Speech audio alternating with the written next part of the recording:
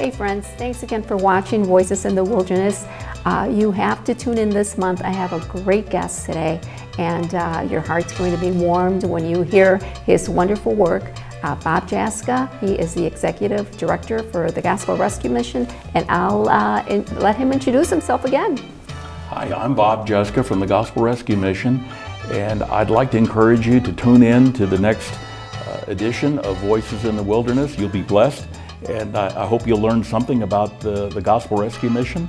It is your community's homeless shelter, and you might learn something, and so I look forward to seeing you on the telecast.